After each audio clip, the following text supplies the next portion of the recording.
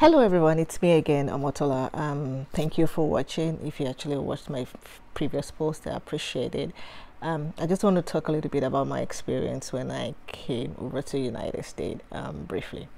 I remember when we came in, I came with my kids, my husband. We came with a little bit of money, and I have this mentality while coming over to the United States where what we see in the movies, like, you have the train, you have the buses that go around. I thought it's like that in every city and every state in the United States. So where I got into first when I came in here from the airport in Dallas was in Richmond community, the Richmond city.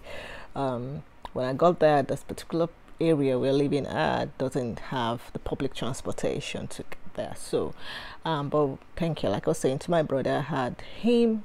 Even he's going through dialysis 3 times in a week. He was very, very helpful to take me over to where we're going to. Bottom of the story is that we had this mindset of coming over here. So the money we brought in, I saw all the malls. I was happy. KFC was good. McDonald's, Burger King. And my kids were young, so we all had this. They've seen all these things, so they wanted to have a feel of everything. So we have the feel of everything. We're spending the money we brought in.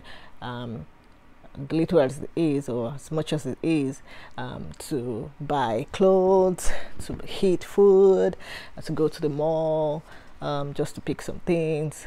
It was a nice time, but really we were not planning towards our goal, because the first years you're going to be staying in here, I bet you it's a bit rough. I don't know if you have a lot of money in Nigeria before coming over, but if you actually have just a minimum, like some thousands of dollars before coming in here, and then you're thinking of a place to stay, you're thinking of getting your foot set in here, it takes a lot of planning. But what I'm saying is, I was just sharing my experience. What I'm saying is that we didn't sit a long time ago. We were like happy to be here in the United States. We had all the malls and everything, like I said. So we're just eating, we're just buying stuff, we're not planning towards it. Then it got to a stage that after the first 1 month, before you get all your papers and everything and the green card and social security, before you settle down and start even looking for somewhere to work or a school or a training to do, it takes a while. So the bottom line is, we've depleted most of the money that we brought in buying what is not necessary. And unfortunately or fortunately for me, the area where I'm staying doesn't have the public transportation. So we bow down to we need to get a car for ourselves, because no matter how nice people are over here to help you to move around, your sisters, your siblings, everybody has work to do, everybody has responsibility. You have to be on time at work, and in the United States you have to work to get money.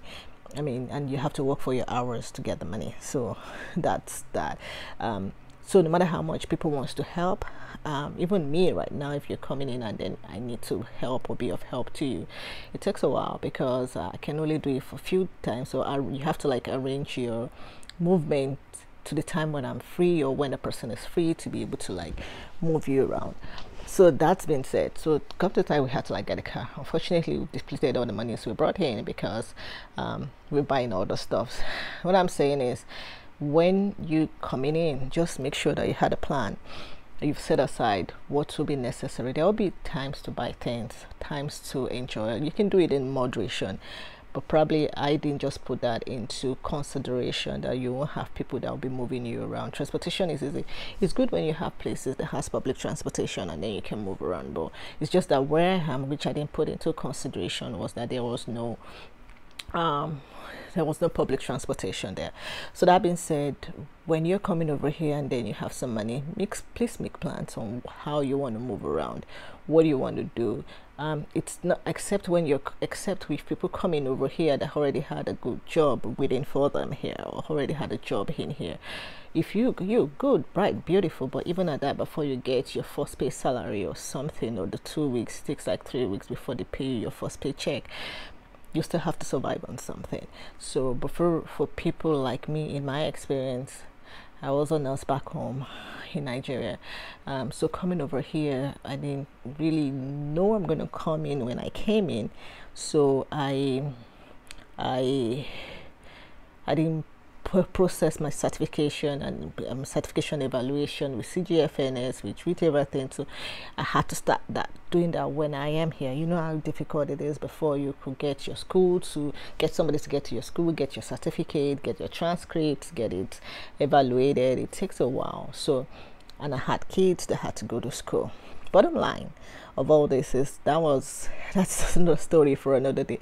Bottom line about the cat thing, what I'm saying. So I had to, like, it got to a stage whereby it was kind of December, pretty cold, and my boys had to go to school, and I didn't have so much